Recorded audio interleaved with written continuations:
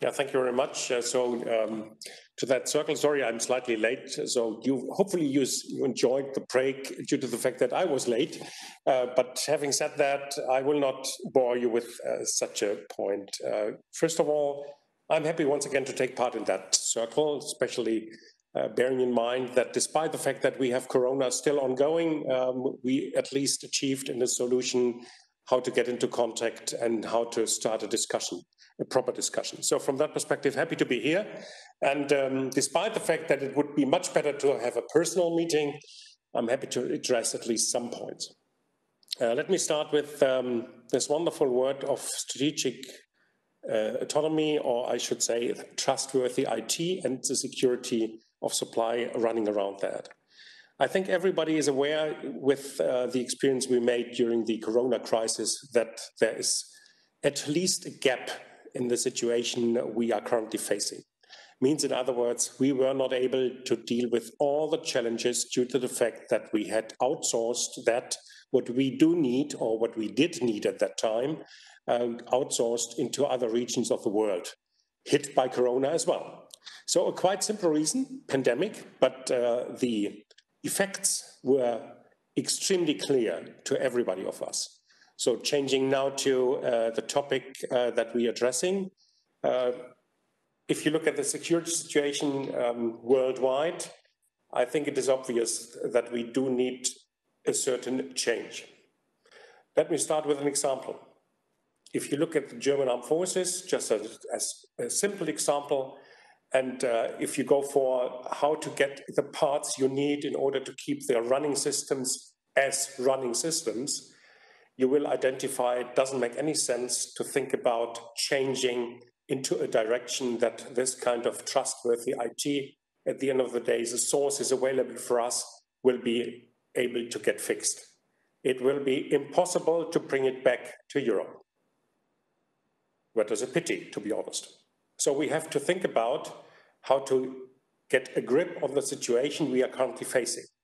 So we have outsourced a lot of things. What we have to do now is bringing it at least back. Now the discussion will start what to do. Should we do that in Germany? Should we do that in Europe? What can we bring to the world? Despite the fact that we do need at least a certain amount of availability in our hands, means in our coordinating hands, not only in our buying hands.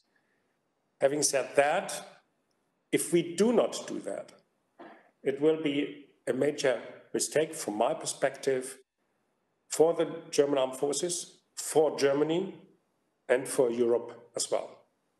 Strong words, so let me try to give you an overview what at the end of the day I'm going for. If you follow my words, at the end of the day, we should come to a point we do need to identify our respective competence, describe all this regulation, the regulatory framework, and share knowledge. For sure, I'm a realist. I do know that this is not really simple, especially talking about trustworthy IT, talking about the environment we do need for respective security reasons inside a country, a nation. It is not really simple to share knowledge, the last word I stressed, but we have to do so. Why do we have to do so? If you look at the prices, I think it is quite obvious that we cannot do that nationally on our own. We have to bring it to a broader framework. Use scaling effects, use capabilities of engineering we haven't at hand at the right number in Germany, and I think in other European countries as well, just to focus on Europe.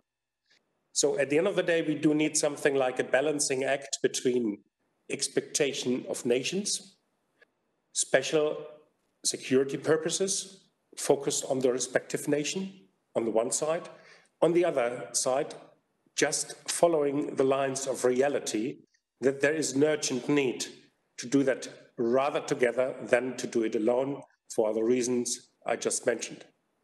So, international technology competition, it's necessary to have it. Competition is a good word. What we have to bring in is, and I would like to bring that in close cohesion with our key words on key technology, we want to be a player in the field. What we do not want to have is all the things solely in our hands. If we follow that line, if we can succeed in setting the strategic framework that we can do together in Europe, then we are in the right world. Yes, once again, I'm a realist. I'm quite convinced that the devil lies in details, always. So a strategic approach is a starter. What we then have to do is bring together our wishes, expectations, requirements on the governmental side, the capabilities of industry and the ability of industry to push forward what they haven't got at hand currently because they sourced it out, and then to find a way of collaboration and cooperation that works properly and allows us to have a certain security of supply, security of, at the end of the day, security of data we are using, and security that we are able to deal even if whatever kind of situation, might be a pandemic, might be security reason worldwide, are forcing us to bring to bear the own capabilities and keep the systems we are running in a good shape. And once again, that's not only focusing on military goods, it's focusing on everything what is running about use of IT. And I think my partner from the Ministry of Interior will highlight or will run into the same direction without having known his words by now. I'm fully convinced that at the end of the day, we are in line with that, what I do expect. So let me sum it up. The risk of attackers, just as an example, introducing our vulnerability into supply chain is not new. It is well known, but mitigation is considerably difficult sometimes, especially if you do not have technology at your hand. So for the Bundeswehr and the resilience of Germany's economy and society, the sovereign access to trustworthy IT is an important, I should say, better, indispensable foundation. Aspects like integrity, cyber and information security, reliability, sustainability, and, not to forget that, energy efficiency certainly play a key role and must be consistently taken into account in the development of new technologies for our Bundeswehr, for Germany, for Europe. We cannot do that alone. We have to do it in close cooperation. That's the only appropriate option to deal with that. So having said that, I'm now looking forward to get a next statement, and especially then looking forward to have a discussion on that topic. One of the most pivotal topics we like to discuss, and what we have to do in the near future is to let that discussion leading to a situation we are able to deal rather than just talking through. Thank you very much. I'm looking forward to have a quite nice debate on that. Thanks.